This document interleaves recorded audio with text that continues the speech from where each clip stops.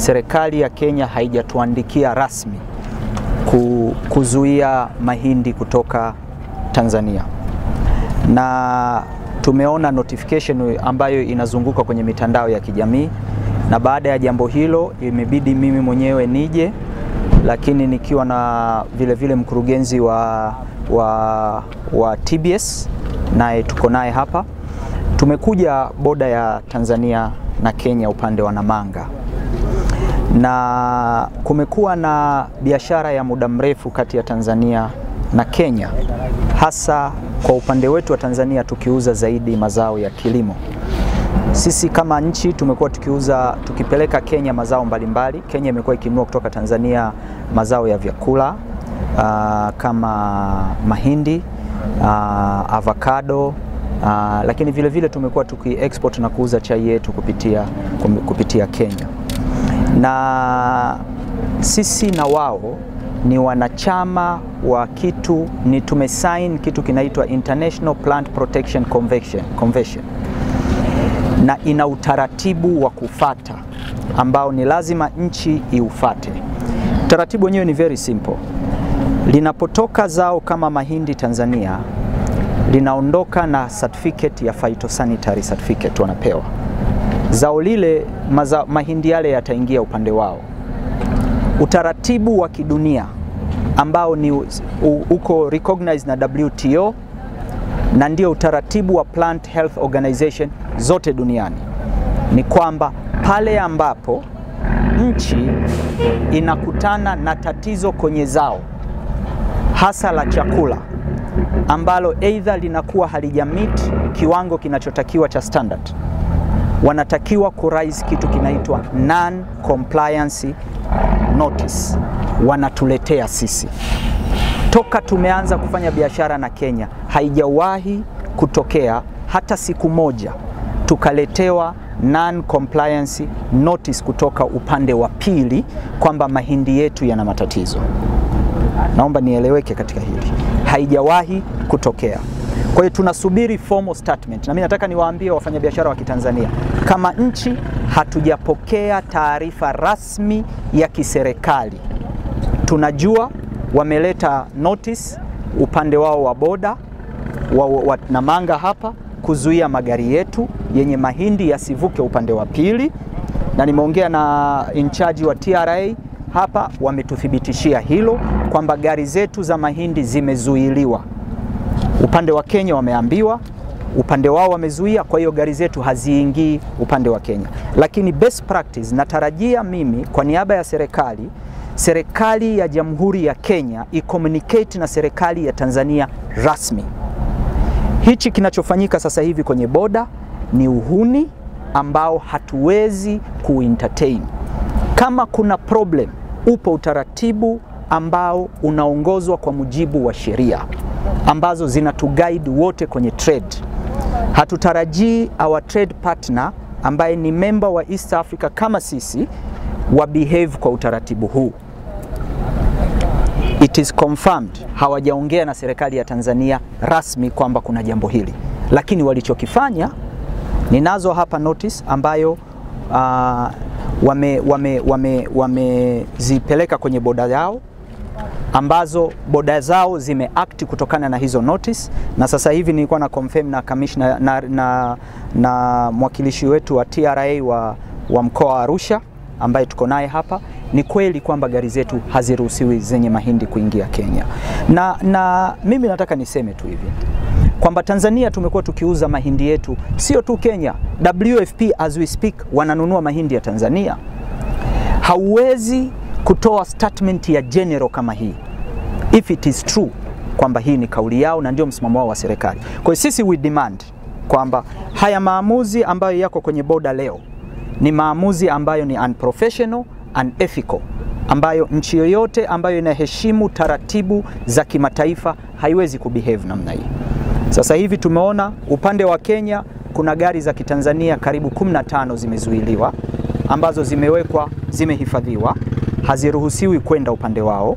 Lakini vile kuna gari 12 ambazo zimebeba mahindi hapa toka jana zimezuiliwa, kwa notice ambazo tunaziona kwenye mitandao. Kwa hiyo what we demand as a country, tunahitaji a formal communication kutoka serikali ya Jamhuri ya Kenya. Ituandikie rasmi formally. Lakini sisi tunaamini kwamba mahindi yetu yana ubora, na ndio maana tumeendelea kuwa anchor supplier wa mazao ya chakula katika region yetu. Na nataka niwatie moyo wafanyabiashara wa Tanzania kwamba tutasubiri tamko rasmi la serikali ya Kenya formally kwa serikali ya Jamhuri ya Muungano wa Tanzania. As we speak sasa hivi, sisi kama Wizara ya Kilimo tunachukulia kwamba hakuna tamko rasmi la serikali, kwa sababu serikali haifanyi kazi kwa mfumo huu ambao wameanza kuufanya masaa 24 yaliyopita. La pili, best practice ya jambo hili, hauwezi kukondem sekta nzima ya mahindi either kwa tukio moja au mawili. Na mimi nataka niseme non-compliance notes inaandaliwa kwa kuchukua sample, na nimeongea na mtu wetu wa PHS, tuko naye hapa, mwakilishi wa Wizara ya Kilimo, amefanya communication na counterparts wake. Practice iko wazi kwamba mahindi yetu wanachukua sample, wao kama KEFAS hawajawahi kuleta. Taasisi inayohusika na ubora wa chakula na kutuambia kwamba whether chakula hiki kina sumu au hakina sumu kwa upande wa Kenya ni taasisi inaitwa KEFAS. Ndio player wa upande wetu. Lakini Bureau of Standard yao ya Kenya, hatuna communication yoyote walioileta Tanzania Bureau of Standards kwamba mazao ya mahindi ya chakula yanayotoka Tanzania kwenda Kenya yana matatizo. Kwa hiyo we don't expect memba mwenzetu wa Jumuiya ya Afrika Mashariki akabehave na namna hii. Na sisi tunataraji kwamba kama kuna tatizo lolote, wafate utaratibu ambao upo globally, kwamba wanapochukua sample ya mzigo mmoja wakiukuta na tatizo ambao ni major problem, wana wajibu wa kutuandikia kitu kinaitwa non-compliance, ikionyesha mzigo huo ni wa nani, umetoka mfanyabiashara huyo ni nani, kama kuna hilo tatizo, ili tulijue linatokea wapi. Lakini kama nchi sasa hivi, mimi najiuliza swali, WFP ni mmoja wa client wetu, ananunua mahindi yetu, na as we speak sasa hivi wananunua zaidi ya tani 20,000 na kitu kutoka kwenye taasisi yetu ya Boda ya mazao mchanganyiko. Hawajawahi kutuletea complaint ya namna hii. How come leo tupate hii complaint? Number 2, sisi kama Wizara ya Kilimo, mwaka jana kuna game inafanyika ambayo tulicommunicate na aliyekuwa balozi wetu Tanzania upande wa Kenya, alienda hadi Mombasa kwenye millers kwenda kulitatua hili tatizo. Nini wanachokifanya?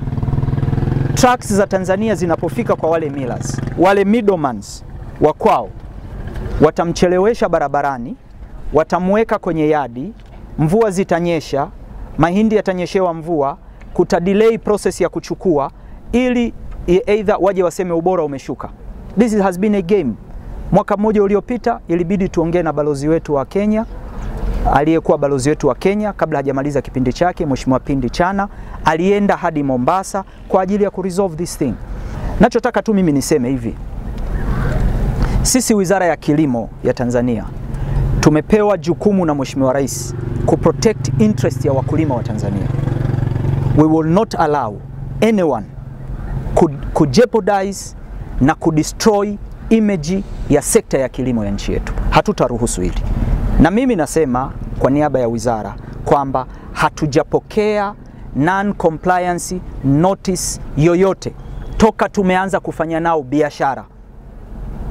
Hata siku moja hawajawahi kuleta notice ya kwamba chakula kinachotoka Tanzania hakina ubora. Hawaja communicate na Tanzania Bureau of Standard, hawaja communicate na Plant Health Authority ya Tanzania hata siku moja. So they should stop these games they are playing. Sisi ni partner wao wa biashara, tutaheshimu misingi ya kibiashara kama watafata utaratibu wa kibiashara na sheria zilizowekwa duniani. Wao ni member wa IPPC na sisi ni member wa IPPC. Kuna utaratibu umewekwa wa kufata. They should follow. Sio kuleta notice kwenye boda kuzuia mazao yetu kuingia kwao. Na hii general statement ni statement ambayo ni unprofessional kama ni statement ya serikali ya Kenya. Kwa sababu tumejiridhisha kwamba wamezuia magari. That is one. 2, tumejiridhisha wametoa notice kwenye boda yao kwamba mahindi ya Tanzania yasiingie. Kwa hiyo sisi kama serikali, nataka niwaambie Watanzania, tunalifanyia kazi kwa serious na tunalipa uzito unaostahili. Region ya Afrika tuna wajibu wa kuheshimiana. South Africa wametufanyia uhuni kwenye avocado, tumechukua hatua zinazostahili. Sasa wamekuja mezani. We will not hesitate kuchukua hatua yoyote itakayolinda maslahi ya Tanzania. It is unprofessional. Ni hawa mwaka juzi, na nataka Watanzania waelewe. Mwaka juzi, mwishoni mwa mwaka juzi, walikuja delegation ya serikali ya Kenya Ikulu kumuomba Rais Magufuli tuwafungulie mipaka tuwauzie mahindi.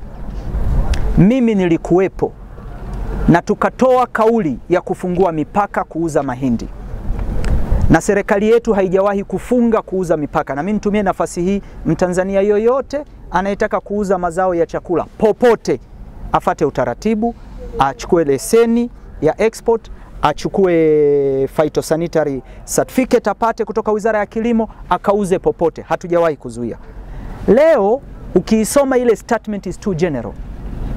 Ni wao miezi michache iliyopita walikuja kuiomba serikali na rais akatoa go ahead.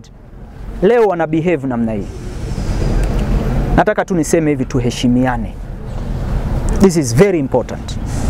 We are in one region, sisi wote ni member wa East Africa. Hatutaraji serikali ya Jamhuri ya Kenya ibehave namna hii. Hatutaraji. Kwa hiyo jukumu langu mimi nataka niwaambie wakulima wa Tanzania mambo mawili. Kama nchi hatujapokea notification yoyote kwamba mahindi yetu ni mabovu. Hatujapokea professionally yenye kufuata utaratibu wa Plant Health Organizations. La pili, nataka niwaambie wafanyabiashara wa Tanzania, tulieni, tunaendelea kulifuatilia hili jambo kwa utaratibu unaotakiwa wa kisheria. Tutafuata taratibu zote kuresolve hili jambo na wala msiwe na hofu, na tutapata solution ya kudumu. Mkuu wa chuo cha Kilimanjaro Institute of Technology and Management kilichoko Mwenge jijini Dar es Salaam na chenye ithibati na usajili wa NACTE nambari REG/4/029 anapenda kuwatangaza nafasi za masomo kwa ngazi ya diploma na certificate kwa muhula wa masomo utakaoanza mwezi Machi mwaka 2021 katika kozi zifuatazo: IT, Business Administration, Accountancy, Procurement and Supply, Front Office and Hotel Management. Chuo kimebobea katika ufundishaji kwa njia vitendo na kimeweza kutoa wanafunzi wenye weledi. Wengi wameajiriwa ama kujiajiri, na kwa wale ambao wameamua kuendelea na degree wameweza kujiunga na vyuo vikuu bora kabisa hapa nchini na nje ya nchi. Pia kuna ofa ya kozi fupi za computer application, graphics and design na video production. Kwa maelezo zaidi piga simu nambari 0754864361 au 0652835123. KITM, elimu na ujuzi kwa maendeleo ya viwanda.